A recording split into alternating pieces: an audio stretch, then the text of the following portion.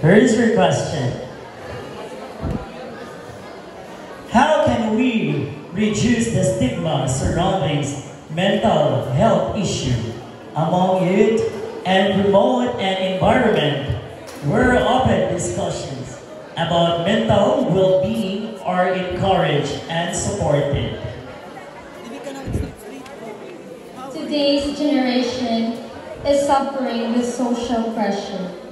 We must conduct a seminar or orientation in every barangay which everyone is welcome.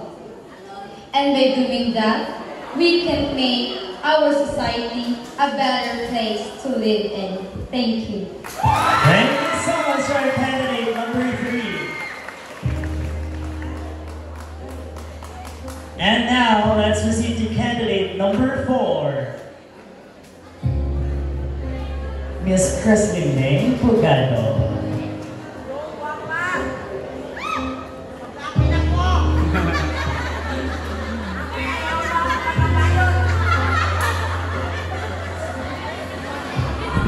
Good evening, candidate number 4. Here's your question. What role do you believe social media influencer plays in shaping societal opinions and trends? And how can they use their platforms in today's rapidly evolving digital landscape? Candidate number 8, you have your question.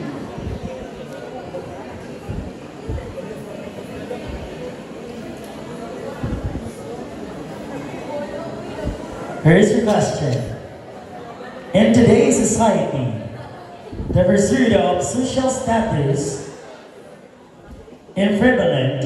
How would you encourage young individuals to define their self-worth beyond external validations and cultivate a sense of personal fulfillment? People in this generation has become very obsessed when it comes to conforming to the standards that are being set by other people and of the society in general.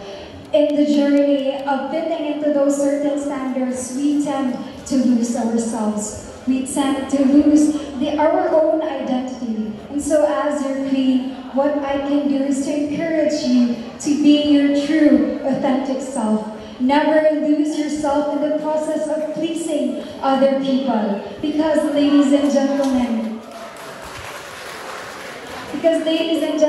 I believe that we are our own person. Let us start being our own self, be more of what we are and less of what they say. Because only by then we can realize how beautiful life can be if we are to live this life the way we wanted it to be lived. Thank you. There is candidate number 8. And now to 2 candidates. Let's proceed to candidate number 9.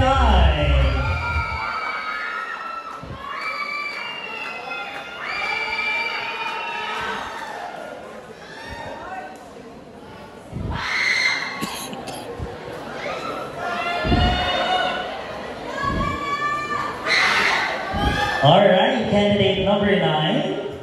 Here's your question. How would you define the concept of beauty with a purpose? And how would you incorporate it into your role as a title holder? I do believe that the best definition of beauty is not how we perceive ourselves or how we perceive others. It is rather the willingness of one to make life beautiful for others. And as your future beauty queen, I stand here today with an advocacy which proves that beauty comes with a purpose. And that advocacy specifically purposeful and also targeted among the MBSS or the collection of beauty standards and stereotypes, because I do believe that each and one of us are beautiful and that we must show that to the world. Thank you. Wow! There you have it, ladies and gentlemen, our candidate number 9.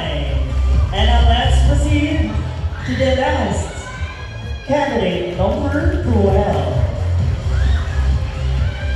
You have your question, candidate number 12?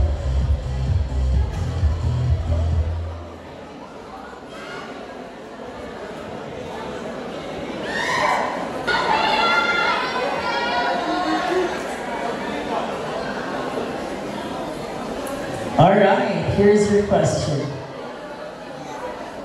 In the light of multifaceted challenges confronting the youth today, including economic and uncertain tests and social pressures, how would you advocate for policies or initiatives that specifically and address and elevate the burdens faced by younger generations? I can say that as a young individual, I can relate to this. There are times that I labeled myself as someone depending on other people or social pressure towards me. But I started to realize that what's important is not other people's opinion, because you are more than that. And what's the important thing is how you see yourself. That is why I want to remind everyone that you are more than just other people think of you. Because they might know your name, but they don't know your story. Thank you. Thank you so much.